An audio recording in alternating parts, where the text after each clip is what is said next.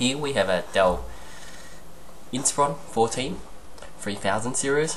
The one I'm using currently right now is 3451. We're going to open up and explore the inside. Please put your laptop on something soft so you don't damage it or scratch it when you move it around, and flip to the back. So now we flip to the back. We need to remove your battery if you haven't removed it.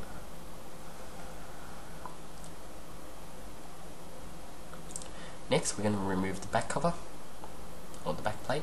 There's two screws holding it down.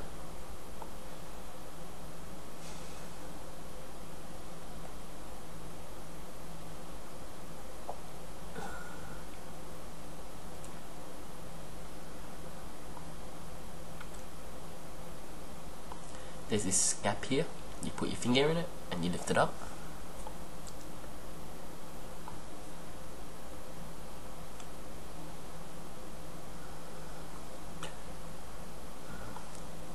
So here's the RAM. So you push the two sides and the RAM pops up. There's only one RAM slot and it uses DDR3L RAM, as it says here, only DDR3L.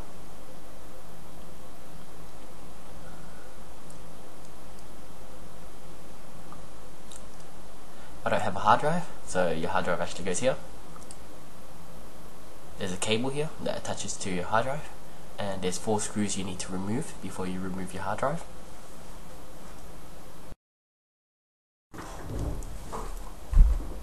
So next, we're going to remove the back cover, and to do that we need to remove all the screws on the back.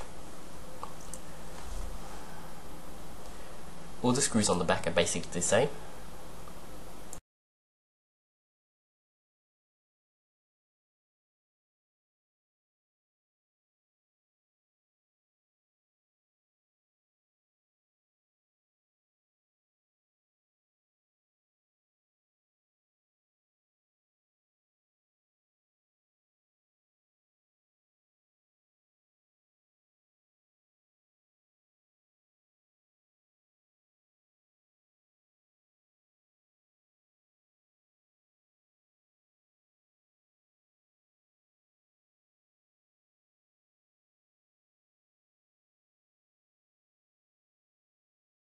I forgot to remove the wireless card, so there's one screw holding the wireless card down, and remember to remove your antenna cables before you do it.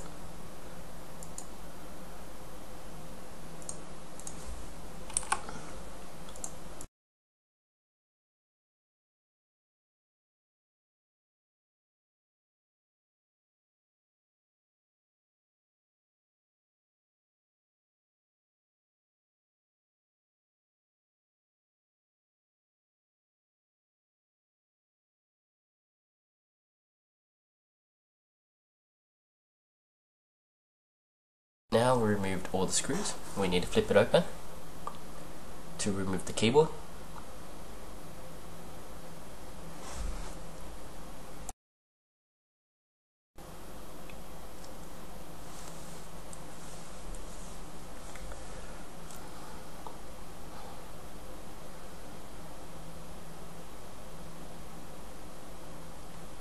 So there's gaps on top where you can shove your prying tool in to remove the clip.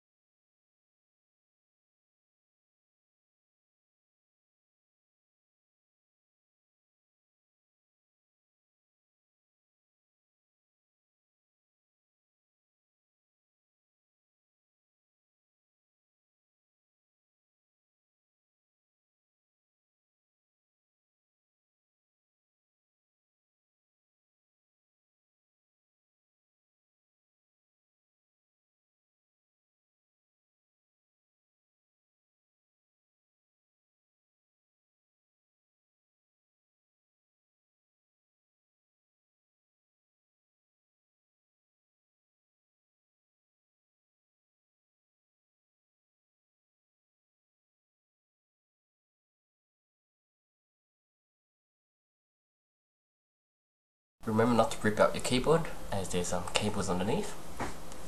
So you need to detach your keyboard cable.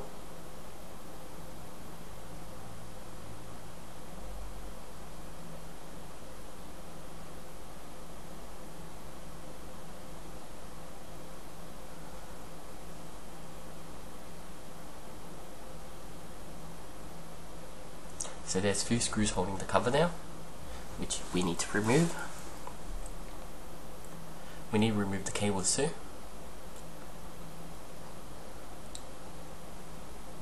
So one's the power cable, and the other one is your touchpad cable. There's 5 screws holding it down.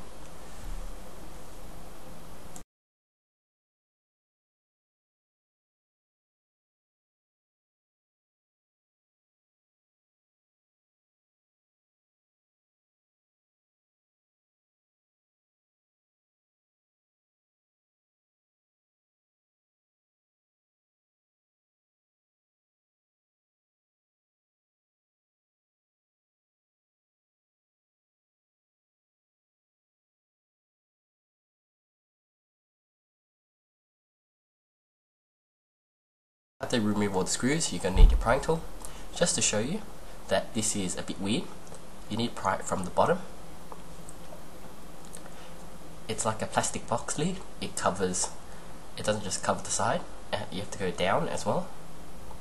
It covers more than just the box, or the top, more correctly. I just need to move it away, as it's easier to pry open. Remember to remove your speaker cable.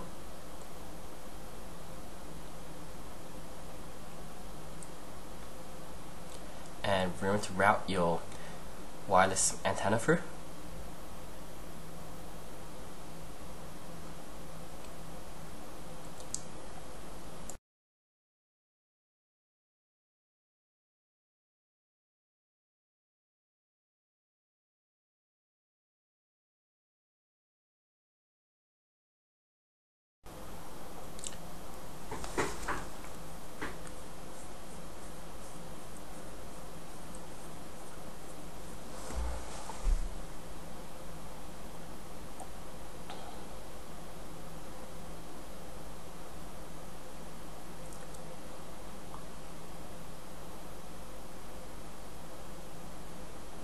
So to remove the motherboard, we need to remove the cables.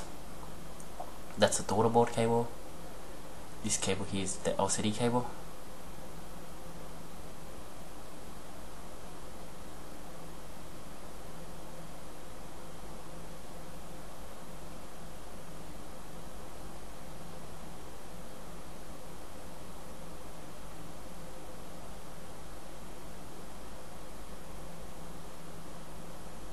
The LCD cable is a bit tricky, so be careful.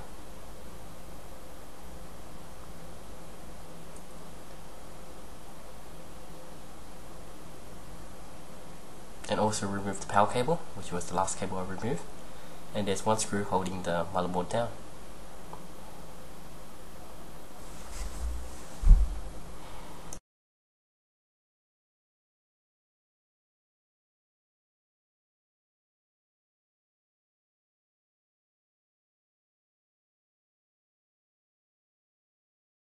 So here's our motherboard. There's 4 screws holding the CPU heatsink down, which I'm not going to remove. And that's about it. Thanks for watching.